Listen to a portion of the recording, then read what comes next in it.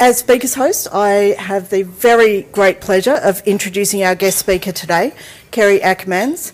I'm not going into depth because she has so much to say to you all that I think you're going to be really, just your eyes are opened about what Girl Guides does for girls and young women in this state. But the thing I do want to say about Kerrie is how passionate she is. The thing that always comes across to me is her passion for the girls and for our organisation and the impact that it has on the association. So I'd like to welcome today, as your guest speaker, Kerrie Akkermans. We will just get the PowerPoint running as usual. And straight to... Fingers crossed. Yeah.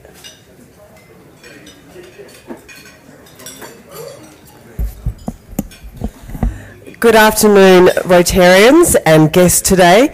It's a pleasure to be here. I've spoken to many Rotarian groups. In fact, it was your organisation that launched me on a professional speaking career, which I still have today, because I'll never forget speaking. And there was a lovely chap who, some older years, but still enjoyed coming to his Rotary lunch, and he had his head down on his plate. And before I finished, he popped his head up and said, "Well, that was worth listening to, lassie. You were quite good." I thought, "Oh, I think I could be onto something here." So thank you. I do really appreciate how Rotary helped me with that. And I was a Girl Guide, so I have to say also, of course, that Girl Guides helped me significantly in my career, because Girl Guides is all about empowering girls and young women. As you can see from this slide, we've been doing it for over 100 years. It was well over 100 years ago that the girls in England rattled the gates of Crystal Palace to make sure that Baden-Powell said, "We want our own organisation for girls," and indeed they got that. So a very long history, steeped within England and Australia and spread worldwide, where in fact, and it may surprise you to know, that we are 10 million strong worldwide. Now that is a massive organisation. Why? Because we're growing rapidly in developing countries where Girl Guides is a safe place that girls are allowed to go to, and there's not a lot of places that they can go to. So they've been instrumental in allowing girls to develop and to grow and to learn, which is what Girl Guides is all about.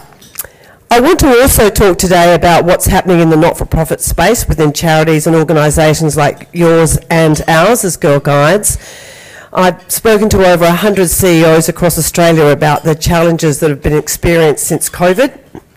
Prior to that, a lot of these challenges were there. However, COVID has exacerbated them, and what organisations are doing to resolve that. Between us as organisations, if we don't address these, our great missions that we have in place will not be fulfilled. For ours, we won't be able to empower girls and young women, and you won't be able to create tomorrow. So it's very important that we do figure into our future planning how we can take on board the massive changes that we've had. The great saying is that change is the most constant thing in our lives, so you better get over that. And the first sign of madness is doing the same thing and expecting a different outcome. And often you'll see that because we're such habit-forming creatures, we pedal really hard, doing more of the same, thinking that that will work, because it's always worked in the past. But it won't work now, because we've never had such a changed society. Now, we've got 5 generations, intergenerations working together across a spectrum that still borders what we would call analogue and digital. And whilst we have this, we are still human. We were talking on our table, I was talking to Zing about, and he brought up about human traits of, your greed, laziness. What's our other one, Zing? Greed, fear and laziness. Now, if you have a look at our world today, isn't it amazing to think that just recently we've had Remembrance Day, a very important day, and yet whilst we're having that day, there are still at least 5 active wars, and one that's impacted on our world significantly. Because if it wasn't for the current Ukraine-Russian war, we would probably have come out of COVID very well as a country. We all banded together, we did what we needed to do, and we would be in a different place. But we're not. And it's because of war, and war is about fear. Fear of what someone else has, fear of what I don't have. And what's wonderful about organisations like Rotary and Girl Guides is that at the very base of our values is to help others. And if you are suffering, the best way to help yourself is to help others. Is that not right? It is always to serve. And that's why it's so important that our organisations continue to flourish, albeit in maybe a shaped and different way going forward. Now, you'll also see from that PowerPoint slide is that Girl Guides is a diverse and inclusive organisation. We're very proud to share that we spend a lot of our time taking in girls who are from disadvantaged backgrounds or are not experiencing the best that life could offer them. In schools today, it's very challenging for the teachers as well as for the students. If I have a group of students and I went in and I said, hands up who's being bullied, every single hand in that classroom would probably go up. And then if I asked, now who's bullied someone? I don't know, Mr. Nobody, not me. But somebody's got to be doing it. It's happening somewhere, isn't it? It's amazing, isn't it? And now, sometime on, if you go into a group in a classroom and you say, who's feeling anxious today? Nearly every hand. Speaking to a parent the other day, they have a 7-year-old girl. Seems to be very well adjusted, but according to her parents, she's very anxious. So if everyone is anxious and everyone is being bullied, then who are the ones who are going to stand up as our future leaders to help others? And that's why organisations like ours are so important, because we will fulfil a role that, frankly, if the government knows that if not-for-profits stood away from what they did and all said, okay, that's it, we can't do this anymore, the gap that would be left would be huge. The not-for-profit sector is enormous, and its impact is something to be counted for. But I think the reason that it hasn't been counted for so highly is because we do the work that we do without asking for recognition, without asking for payment, without asking for anybody to say and give us awards. We may give our own. So it hasn't gone as noticed as what it has previously. It was what it should do. But every organisation that I speak to, and as a straw poll, I've spoken to about 100 over the last year, COVID has really changed the landscape for our organisations because volunteers and their lives have changed. Your life, no doubt, has changed. The way that we interact has changed. I mean, COVID turned us literally into little cupboard dwellers. We didn't go out of our houses. We were forced to completely communicate online. And what's that meant? It's meant that for people who use volunteer-based organisations as their social connection and network, where they would go and feel valued, where they would go and do good, that was taken away. And when that happens and you then retreat back into yourself, it's very hard to bridge that gap anymore. And I'm a strong believer that we now need everyone to step up and to help people back into the world of engagement. Do you all know someone who used to come to things all the time and now they don't? And when you call them up, it's just, oh, yeah, look, maybe, or I might, or just a no. They just don't go out and look at work from home. For those of you still engaged in active work, or maybe you have children or grandchildren who are, there are organisations desperate to fill these buildings that they pay a lot of money for, but they can't get people back to work. Speaking to a chap who was on the board of PayPal, huge organisation, and they've got beautiful buildings. They've done all these major events to get people back into the office. They come back, the second they can leave, they leave and go back home. So isn't that interesting? Is that because they don't want to socialise, or because their whole attitude towards life and the preciousness of time has changed? Because when you go to work, you spend a lot of time with people you didn't choose to. Now, you all choose to be here. I can see that you're all happy to be interacting on the tables. But when you go to work, where we spend a third of our life, we don't actually choose to be there. So a lot of people are opting to say we'd rather stay at home, and if we can communicate through this, we will.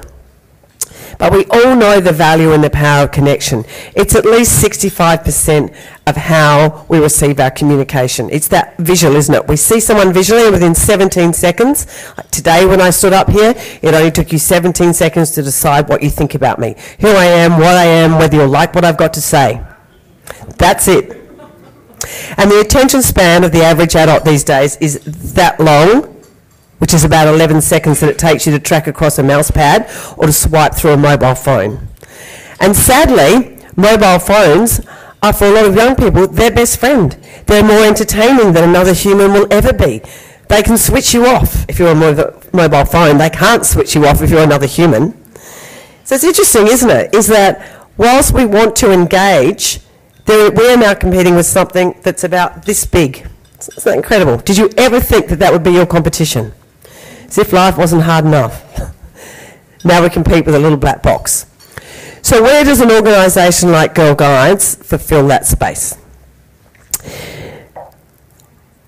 Before I jump into that, I want to talk a little bit more about these challenges for not-for-profits to set up what we do and what we're trying to do, because just like you, our organisation, we're 100 years plus, you're heading up for your 100th year. And whilst we managed very well with all of that volunteer space, I've already touched on how the number of the volunteers' life is changing. Less volunteers, less time, more pressure. Now we have increasing cost of living. So even getting in a car to go and volunteer costs you money, which previously no one would even think about it. But now I think, oh, not so sure. All of these things cost money. The resources that we have are, obviously they're not on and on and on that you're going to get them, they're very finite, but they're reducing. So even if you have land and properties, whilst the value went up, now it costs more to build them. We have a whole lot of halls, but they have asbestos. They're not compliant to today's contemporary standards. And if you think about what we brought in as legislation to protect ourselves as humans, which is making sure there's no asbestos, making sure that buildings are compliant. And if you look at a volunteer's life when they join, once it was, thank you, happy to have you, here's your apron, or here's your shovel, or here's whatever it is we need you to do. Now it is, could you please go over there for the volunteer induction session, and in about 2 days' time, we'll let you near someone to do something. Not because you want to, but because you have to. It's what compliance says, it's what work health safety says. And then it's not only that, it's, oh, and by the way, you need to be completely appropriate when you speak, to the point that you're terrified perhaps to even say anything. I had lunch with a group of businessmen all weekend not long ago, and they all used to own their own businesses, some of them quite well-known South Australians, and I said, none of you would get a job or be able to run a business. And they said, we know, we're all inappropriate, we love it. But anyway, don't worry, they won't be managers of your children anytime soon. But they acknowledge themselves that through habit, that's just how they are, and they don't want to change. So for a lot of people who volunteer, think, I'm volunteering, I'm not being paid, I'm doing this out of my heart, therefore don't you tell me what I can say, how I will dress, where I will act, whom I have to put up with. Makes it challenging, doesn't it? Is anyone agreeing with me, or is she thinking she's speaking a load of rubbish? Yes. Oh, we're agreeing. Yeah, I'm just speaking the truth. And Lisa did say that I'm a bit like that. I'm one of those people, oh, don't ask her because she'll say how it is. Everyone else is saying, gee, I wish I had said that. I'm the dumb bunny who always comes up here and says it. Because someone has to. Really, we have to get to the point where sense prevails. My father was a teacher, very sensible man, said, common sense is a very scarce commodity, but there should be more of it. It's true, isn't it? Where is the self-accountability to say, I'm making myself responsible, therefore, yes, I understand you told me all of that, but I will take my own responsibility. Why doesn't that work? What stands in the way of me saying, look, if I want to climb that building, I'm happy to climb that building? What stands in the way? Legislation, rules. Is anybody a lawyer in the room? I'm about to be a touch rude. I need to say, you always trust God, the doctor, and then your lawyer. Interesting. And I'll always say that when a real estate agent's lips are moving, is there, you know their line? Well, when a lawyer's breathing, he's billing. Don't you worry about that. Well, there's an opportunity, there's a way. No, seriously, we obviously need them, and we do need legislation to protect us. There's no doubts about that. I'm just being tongue-in-cheek. But it makes it tricky, doesn't it? Because on this side, we want volunteers and we need them. But on this side, it's almost like we have this insurmountable wall to make it really difficult. Even the things that you're selling all need to be vetted. I mean, what if they've been made by somebody in a slavery situation, which we have to think about? So there's so much more complexity to being involved in not-for-profit and running it and doing what we do. Does that mean to say that there isn't hope? Of course, there's always hope at the end. These issues of increasing costs, what we've got now, and the compliance and worried about risk and less volunteers, they are all issues, but the great thing about them is that together we can surmount this. And what I'd like to see is more shared resources, more shared services, collaboration. So I'm so thrilled to be invited today because I know that organisations like ours can do great things together. And why you should partner with the Girl Guides and why I'd ask you to see where we can collaborate and share is all the wonderful things that we do. So what do? We take girls on camp. We had our state camp up in the Riverland and it got completely weathered out. We had this mini tornado. Was it as bad as that one we've just had? Maybe, maybe not, but pretty close. It was, yeah, pretty bad. Now, I have a lovely Queen's Guide over here, and alongside, you've been to Mother, yes, guides as well. I was a Girl Guide. My mother was a district commissioner. We have a long history of this, so you think sort of get over it. But what's wonderful is to see the camaraderie, and you can see the tents lined up there, and so many of them were washed away, but the girls all pitched in, rolled the tents up, bunked in with other girls. We had our wristbands in place, and look at the smiles on the faces. Why is it so important to have an outside organisation besides school and the traditional groups for girls to go? Because if I'm in a sporting organisation and I'm, for example, playing any of them, I won't pick one, but if I'm playing that sport, what's the aim in a sport? To win. To win. So therefore, if you're not the best player, how popular will you be? Not. And that doesn't mean to say that we don't have girls who play sport. I played sport. But the idea of Guides is we're like that third family, the informal education where you're accepted regardless. Because sometimes school, as I said in the beginning of my presentation, is a scary place. Sometimes school family isn't fun at home. There's things going on at home. But you can always come to Girl Guides and be accepted, grow, learn. And our philosophy is it's girl-led programming. It's not defined. Yes, you learn and you get badges, but it's how you want to do it. If you're doing an IT badge, do whatever you want to do to get there. It's allowing the girls to grow and develop and nurture, and out of that brings leadership because they bring their best skills to the fore. And camp's one of the best ways you can go and do that. And it's not like school camp, because school always has purpose-driven outcomes. Guides us to go and have fun, and through fun you will learn.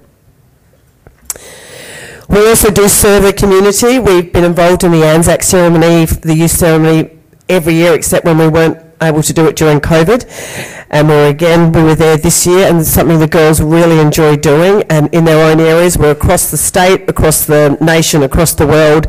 Girls are involved in the Anzac Day ceremony. They're involved with their local nursing homes by going to sing Christmas carols and spend time. They'll go and collect rubbish. They're always there to lend a hand and to help. And if you ask a group of young people these days to stand up and go and help voluntarily, you're not always going to get a lot to do that. But the ones who are Girl Guides certainly will, because they know that to help others helps them become a better person, and that's really what it's all about. I mentioned we help disadvantaged girls. We actually run a Camp Amity where girls who have compromised conditions are buddied up with a Girl Guide and they help them on that camp. It's amazingly successful and it does a lot of good for both the person with the disability or condition and the Girl Guide helping them, because again it means they're stepping through a journey and learning empathy, a very important skill that we all need to have. How can we work together, Rotary and Girl Guides? Well, our campsites need work, so if you're good with paint or anything like that, always love that help. And in fact, Rotary has been very generous in their help to us over the time. We also need equipment sponsored as well, because we want to be able to help girls do things that anyone else can do through ropes, activities, learning, through creating. We'd love to create a maze at our campsite at Douglas Scrub near McLaren Vale, which is great for mindfulness, which helps with mental health issues. Girl Guides is one of the cheapest exercises a parent will ever pay for, $185 a year. If you compare that to most other activities, that is nothing. A few cups of coffee for the year. So if Rotary was able to sponsor some of our disadvantaged girls who aren't able to go on camps or to join Girl Guides, we'd certainly welcome some assistance. But beyond that, I'm sure collaboration between our organisations can assist us both to survive now and well into the future. Thank you.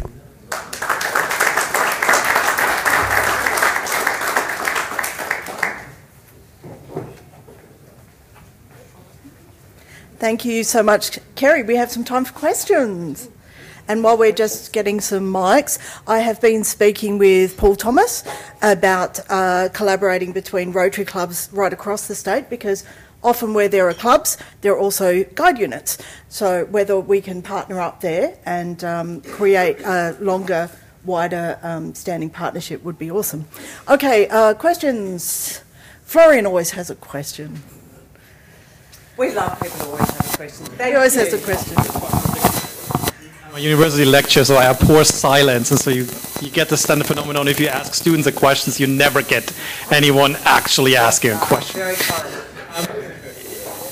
I don't want to start a particular kind of like discussion, which, but let's say the how do I say, like the definition or the role of gender in society is changing.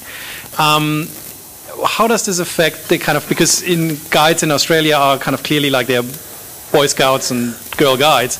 So how do you see the future in that regard? It's like, is there going to, do you expect changes? Do you expect the kind of like the, okay, fine, we'll just continue like we are for the next 20 years, it will not affect us? Or what do you think is the future in that kind of regard of how to be like separately Girl Guides rather than just basically be part of the larger Scout movement? Thank you for the question. Understandable one too. Now, we will remain a female or girls only organisation. However, that doesn't mean to say that we are not diverse and inclusive, because we are, and we do in fact have a lot of people transitioning. We do have girls who are transitioning, we have boys who are transitioning, but we do have rules around that. They need to have lived for a girl, they need to be undergoing certain medical situations that needs to be assessed individually. So there's a lot of strict rules around it, but we are open to it because we have to be, because we see it every day. Whatever's happening out there is happening in Girl Guides. So, but we've been well prepared for it for some time. Some of the great years of my life were from 11 to 17 when I was a Boy Scout. Wonderful. So I relate to what you're talking about. But how are the young girls today finding out about guides? Are you promoting in schools, colleges, and places like that, so they're aware of it? Because I'm sitting here rather guilty today. I have a 16-year-old granddaughter, and I've never raised the topic with her of a Girl Guide.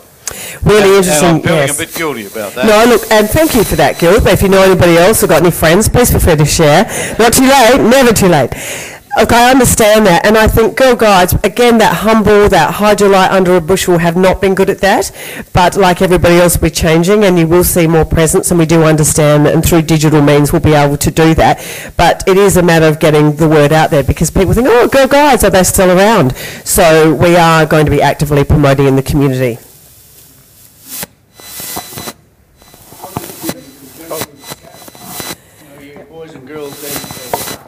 Scouts, as their own organisation, also have girls in as well. Now they accepted girls in many, many years ago, and females. So it's not, I suppose, a bit like Lions and Rotary. It's that same sort of thing. You're similar organisations, but you are different. But we would always advocate together for the benefit of the programs, but not necessarily advocate our organisations together. Great presentation. Can I just ask you, the girls, where do they go from Girl Guides? If they're used to doing volunteering, how do they get channelled into another volunteer organisation once they exceed their age limit? They can, of course, stay with Girl Guides. We're actually 5 till we've passed life, as we've gone home, as they call it, and we do have them. But it's actively promoted to be involved, and many are involved in that volunteering space. We're members of SANT Volunteer. We encourage all of our volunteers to go out and get other experiences, but many of them still come back. They often go away and come back as guide leaders. Yeah, thank you for a great presentation. Thank you.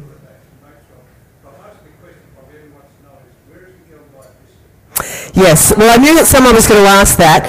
So unfortunately, through our national, we're a federated model, and unfortunately through our national office, the contract did not get renewed due to lowering numbers and quantities, but we believe in South Australia that had there been the right PR campaign, we could have saved them, and we do have plans for how we may be able to bring them back, or an alternative, because yes, they were a great biscuit. Absolutely. But,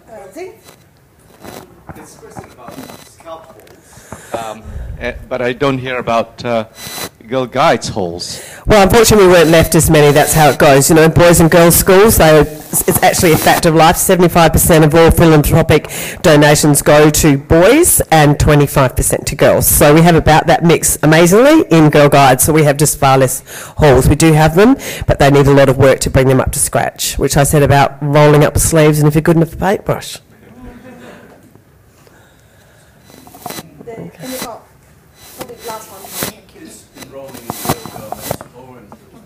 Sorry, is enrolling in Girl Guides? It's on. It's on. Or Boy Scouts recognised as and promoted as good for children's mental health?